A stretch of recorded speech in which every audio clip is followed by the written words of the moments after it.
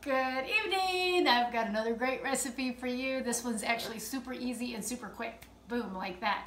It's in my Working Stiff cookbook and it's called Speedy Tortellini. It's on page, I don't know, what page is that? 108. If I had my glasses on, you could see. But look, it looks like that, Speedy Tortellini. And it's in a book by Bob Sloan, and I got it in Seattle in Pike's Place Market. And look, it only cost $3.99. I got it on the clearance shelf back in like 2000, and it was a really good find because they have a lot of good recipes in this cookbook, and it's quick stuff. So I'm making Speedy Tortellini. So I've already started boiling the water. The water is boiling. It calls for 12 ounces of cheese tortellini. I'm going to double it, maybe a little bit more or so. So I have, from the grocery store, I wanted to get a big bag, so I got the family size 5 cheese. And I got a smaller one of 3 cheese tortellini. Alright, so I'm going to pour, first I'm going to pour this one in because this one has a couple more minutes to boil than the other one. So I'm going to put that in.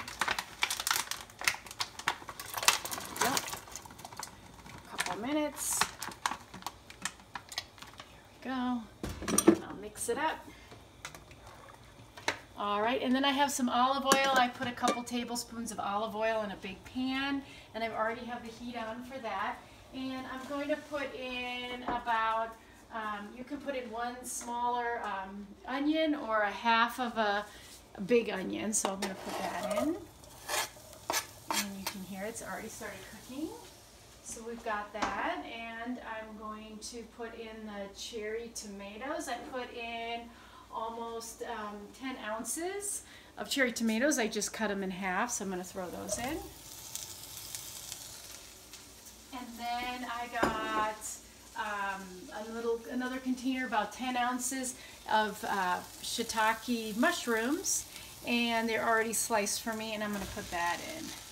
And then I'm going to heat that up so that it's so that the mushrooms and the tomatoes and the onions get a little bit soft.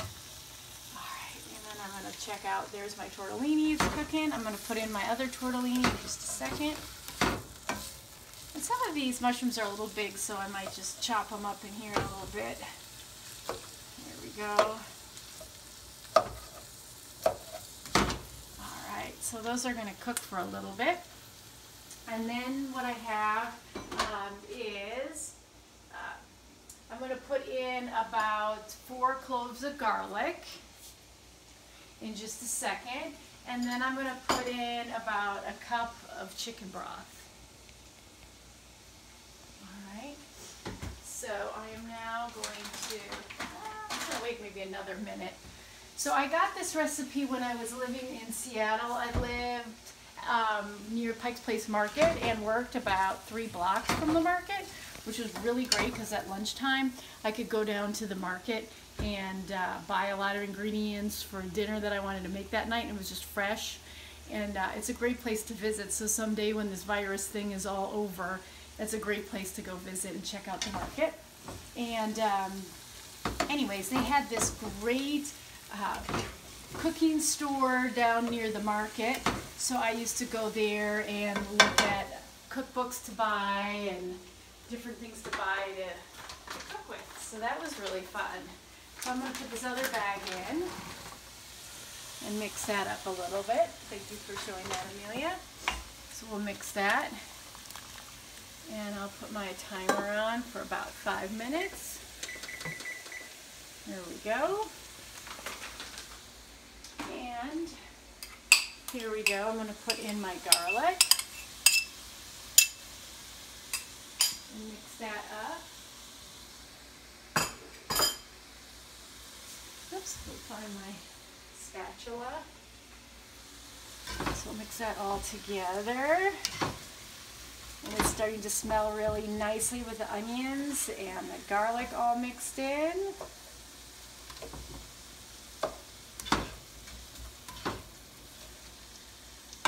There we go. And I'll mix up my tortellini again. Here we go. It's looking good. It's got about 4 more minutes on the tortellini. So we'll keep cooking that for another minute or so, and then I'm going to put in the chicken broth, and I'm going to cook that down so it evaporates by about half, so that it still has a little bit of liquid in there, but not too much. So, anyways, while we're waiting for that to cook, Amelia, how was your day today? I'm tired. You're tired? Here, I'll turn it so you can say hi to everybody. How was your day? Hi. Did you have a lot of on-the-line work today? I had science. That was great. How'd that go? It's fine. It's fine? What are you doing this weekend? I don't know. You don't know? Yeah. Do you have more work to do? Maybe. Okay, well that's the end of our camera person. I'll turn it back over this way. All right, so now I'm going to get my chicken broth, and my chicken broth, something in my hair. My chicken broth, I just get the 30% less sodium from Kroger because it's a little better for you, and I just get the cheap knockoff version, not the expensive chicken broth. And then I'll pour that in.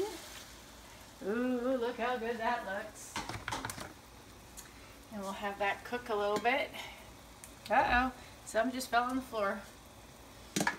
No bueno. Oops. Throw that in there.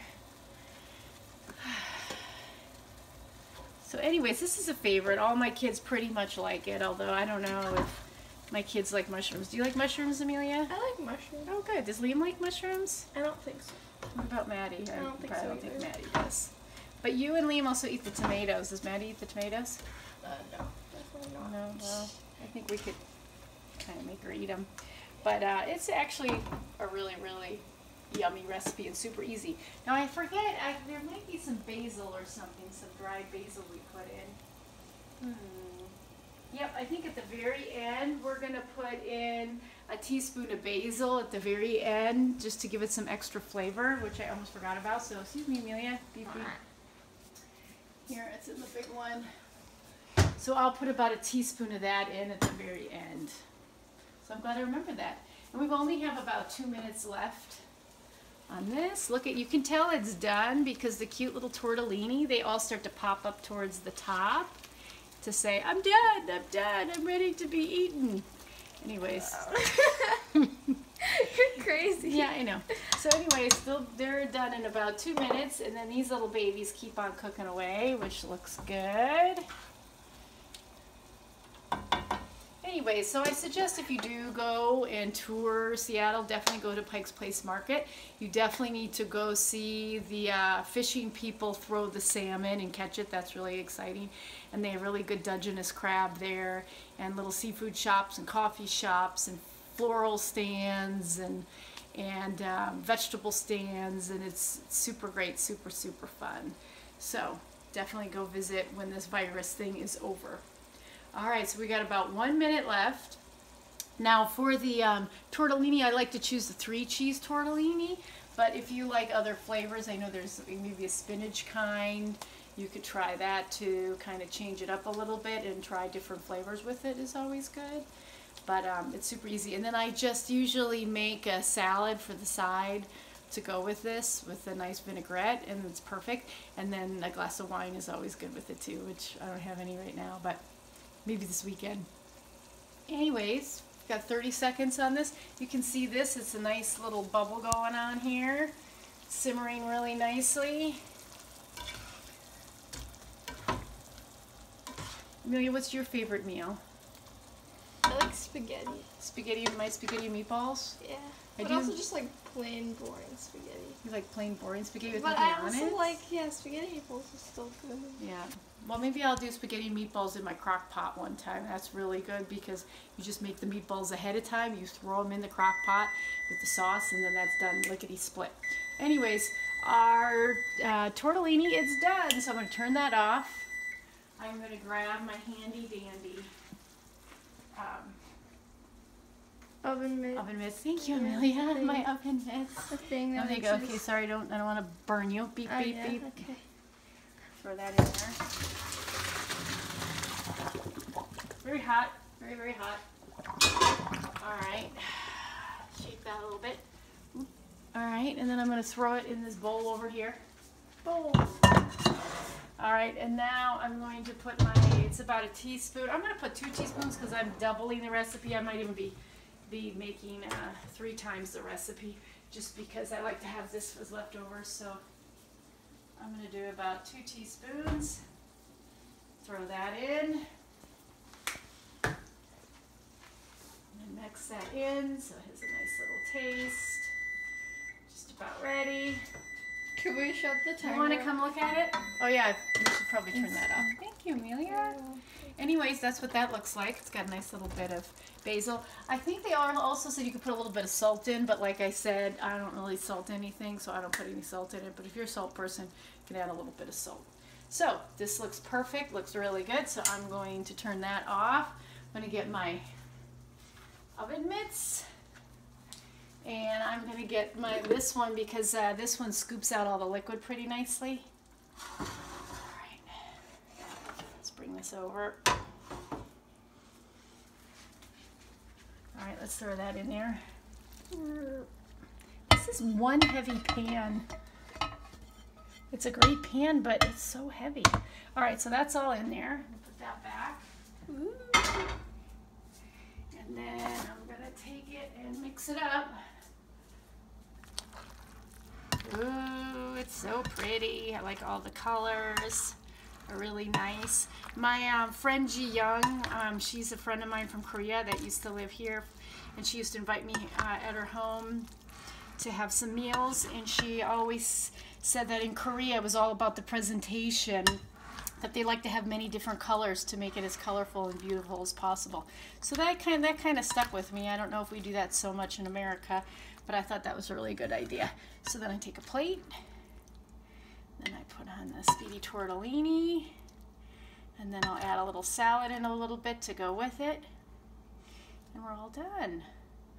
So look how pretty that is. Isn't that gorgeous? Yeah. So it's all done. So that's it for tonight. That's my meal for tonight. Lickety split. You can get it done really quickly, and it's really tasty. And that's it for tonight. I'll hopefully have a new recipe for you soon. Have a good night.